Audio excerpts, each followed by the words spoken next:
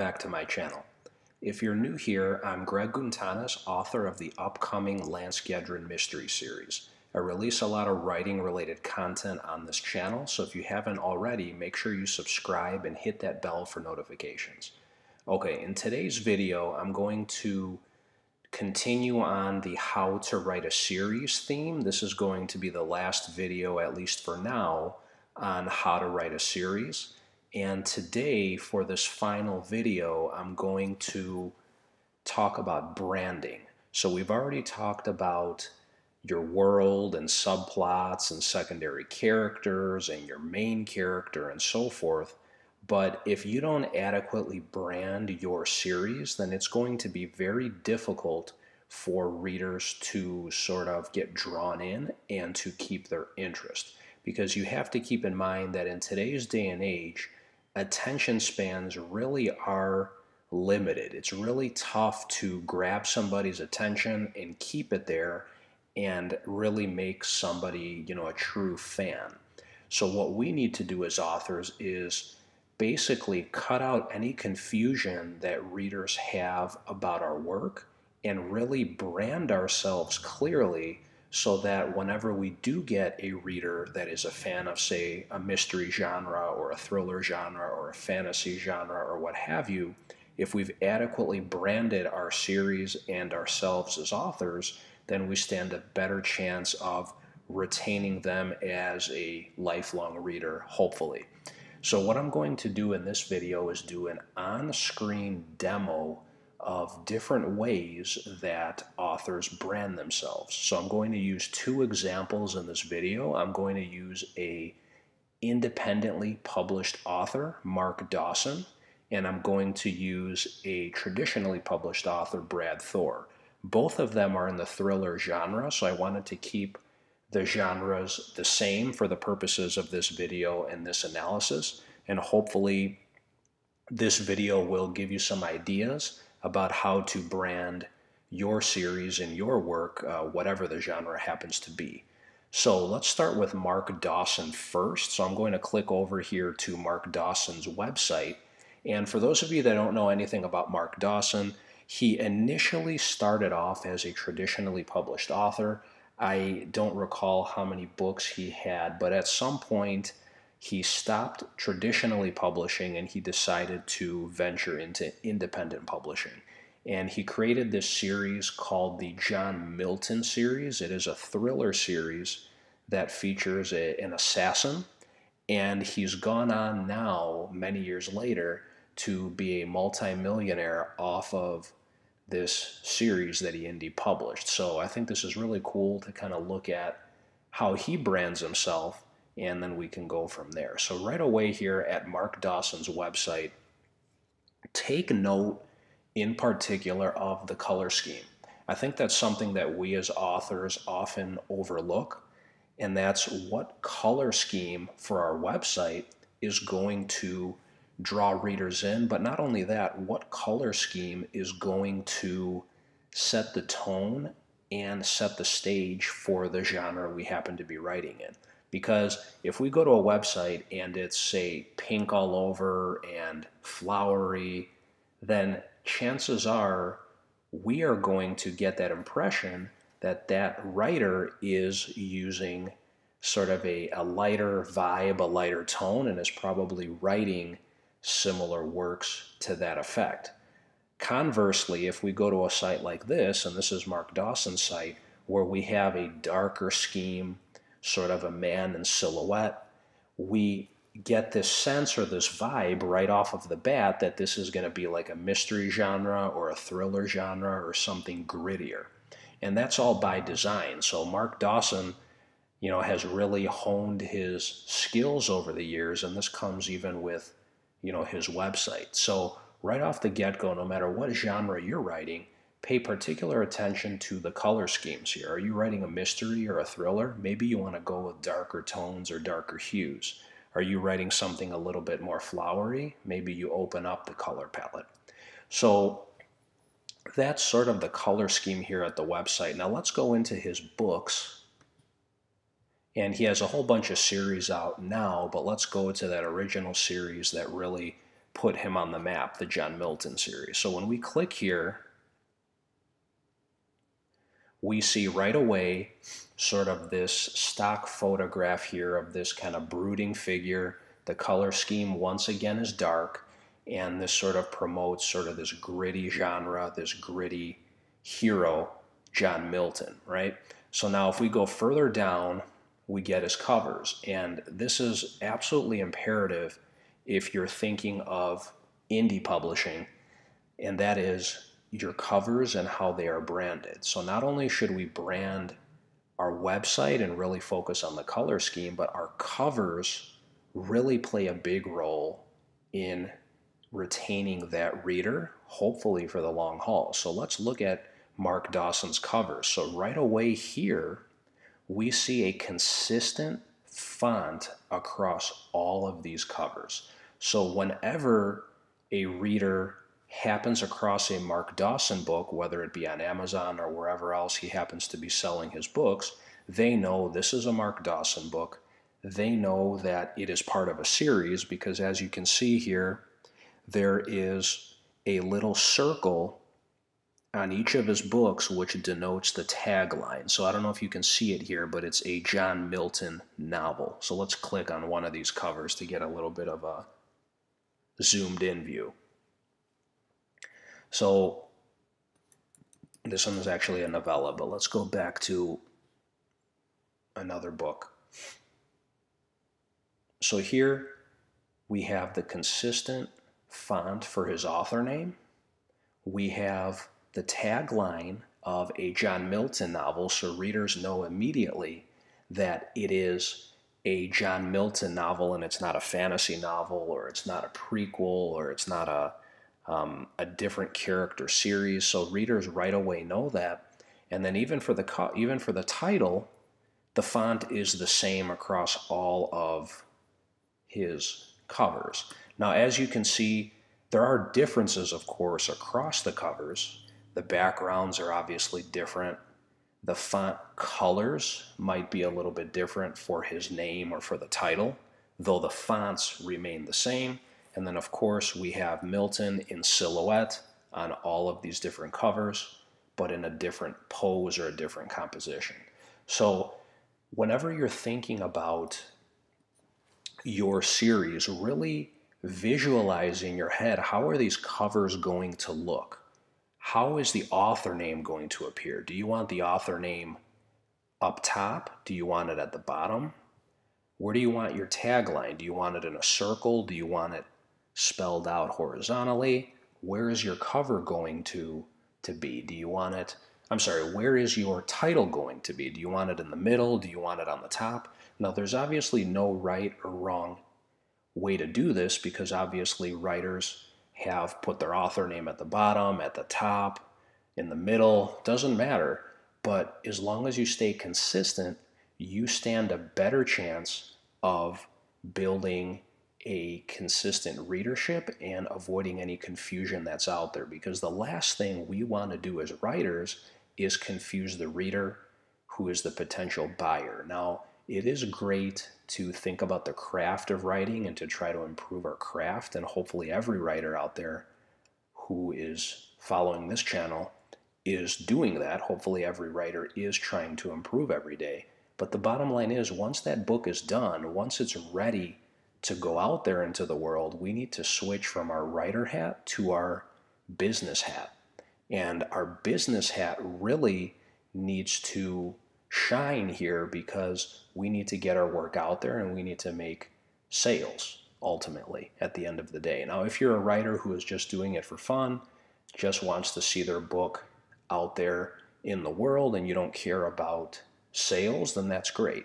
You don't really have to focus on any of these things. But I think the vast majority of us not only want our work out there, but want our work to sell.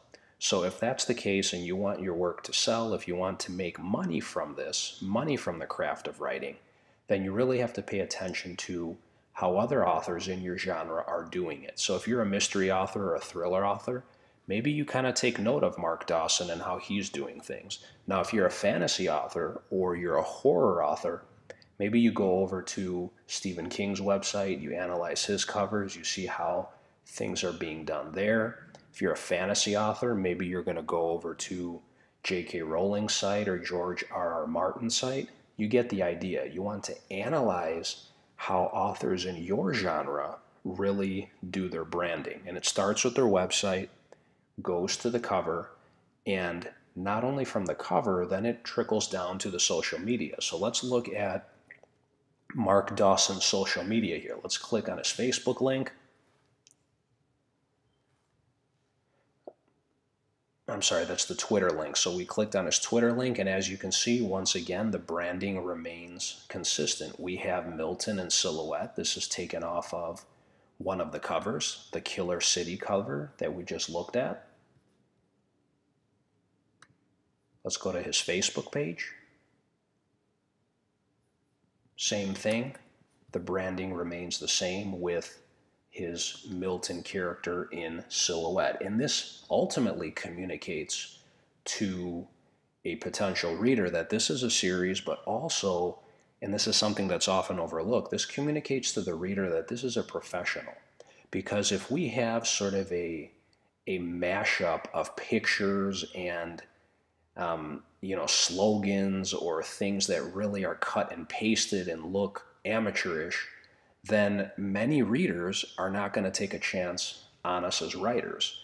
There is unfortunately a stigma out there that those that indie publish aren't as good as those that traditionally publish. Now obviously that is false, because many indie authors like Mark Dawson here have gone on to have tremendous success, but it only takes a few indie authors to sort of throw books out there that aren't branded properly, that have a lot of spelling errors, that have poor covers, poor editing.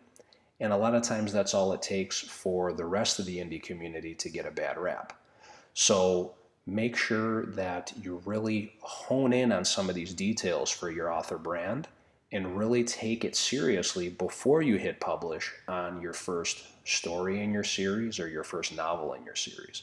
So that's how Mark Dawson does it. Now let's see how a traditionally published author does it. Are there any differences? So Brad Thor, for those of you who don't know, he is a really acclaimed thriller author. One of his main series is the Scott Harvath series, and it's sort of an I believe it's CIA operative who is stopping a bunch of terrorism and things like that. And he's gone on to sell a lot of books. He started many years ago, and he is one of the big names in the thriller genre. So I decided to use him as an example as well. So we're here at Brad Thor's website, and you can see, obviously, there are some more moving parts here. The website is, really custom made. Same thing with Mark Dawson. This one kind of has a little bit more video on it, some, testimonials, or maybe, some author videos promoting the book. But let's go to the covers to kind of compare. So if we click on books,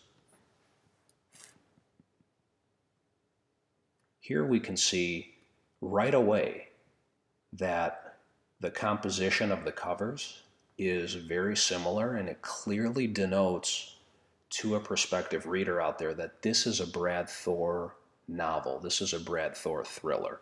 Look at the text on these covers. So starting with the author name, it is the same size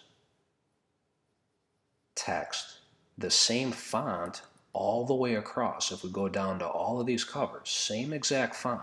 The only difference is the color scheme. Now the title, the same thing. We have a different font for the title, potentially, though it does seem in some of these cases as though the font is similar to the author font, the author name font, but in any event, we see that the sizing is very similar. There's background pictures of planes or of, weapons, sort of setting the stage for the genre, denoting to a potential reader that this is a thriller, this is potentially a political thriller or a military thriller. And the tagline here for all of his books is a thriller. So if there's any confusion there, it's right there on the cover that it's a thriller. Now, if we go to the color scheme here, as you can see, it's a little bit of a lighter scheme than the Mark Dawson, John Milton series. It's not as dark, though up here on the header section there are some dark spots, but you know, that's sometimes down to personal preference. But also, if we click on a book, for example, then we get a little bit more of the darker scheme. We have book trailers and things like that, but still, at least with Brad Thor, it is a lighter scheme, maybe to read a little bit easier on the eyes, but no matter what, that scheme stays consistent book to book to book across the site. So if we click on this, same thing, a lighter scheme with some darker text, and so on and so forth. Now if we go to his social media handles, let's go to his Facebook page. Here we have a little bit of a different setup for the Facebook cover. We don't have an actual character, we have the book trailer, and sometimes with some of these more acclaimed, traditionally published authors, there's a little bit more of a budget that is attached to their work. So this, you know, could be their publishing house that is putting out this trailer on the cover just to kind of have more eyeballs on it. But clearly it is branded with the cover photo here. It's sort of the blue and the blue here. It is a similar scheme. If we go back and click on his Twitter feed, same thing, the blue and the blue. Point being, we want to really stay consistent because readers like consistency. They don't like to sort of scratch their heads and think, where are we going with this? Because what we don't want is for a reader to click on our book and get taken to the Amazon page, for example, and then to immediately click off because they thought that they were going to potentially be buying a mystery or a thriller, and then it turns out to be a fantasy novel, or it turns out to be something different. So, you know, I implore all of you authors out there, whether indie or even traditionally published authors, I implore everybody to really think about branding and think about what people should know about you. So whenever someone says your name and you have the, you know, the good fortune of building up a name in the author community, whether indie publishing or traditional publishing, what do you want people to have your name synonymous with? Do you want people to say, oh, that's the mystery writer that has the John Milton series, has sold millions of books, I love his work? Or do you want readers to kind of say, you know, he kind of writes all over the place, mystery, thriller, fantasy, historical fiction. I don't really know exactly what to make about him. He had a decent book in the mystery genre. I didn't like his historical novel. Like, you got to really think how you want to be sort of portrayed out there in the author community. You don't want people to really get confused about your work and to click away ultimately. Now, of course, every writer, I think, has passion projects, and I'm no different. But the thing to take away from all of this is get to those passion projects after you have developed a base in your genre. So if you're writing a mystery genre, in the mystery genre, for example, if you're writing a series and in the back of your mind you really have a passion project, you really want to write a romance novel, that's fine. You can do that after you've built a following, and then perhaps your fans will follow over. But if you're writing the mystery book, then you release the romance novel, then you're trying to release a horror novel, that is ultimately going to be to your detriment as an author, and your sales will likely suffer as a result. Now, if you are adamant that you must write that romance novel right now, and you just can't wait to get out, say, 5 or 6 books in your genre to build a following, then I would probably recommend that you do a pen name. That way you can kind of have the best of both worlds, so to speak. You'll have a pen name, you'll have a separate website for that pen name, and then you can write in a multitude of genres to your heart's content. But for those of us who want to build a series from the ground up and want to really build a following from the ground up, I implore all of you to just write in one genre, keep the branding consistent, follow some of the things that we spoke about in some of the other videos on this how to write a series that I've been speaking about here on this channel, and really build that series up little by little. So, hopefully this video was helpful to you. If you liked it, make sure you give it a thumbs up. If you have any comments for other writers out there, leave them down below. Maybe you are in the process of branding your own series, or you've already branded it and you have some other tips for other writers out there. Leave some comments down below. I really like hearing from all of you.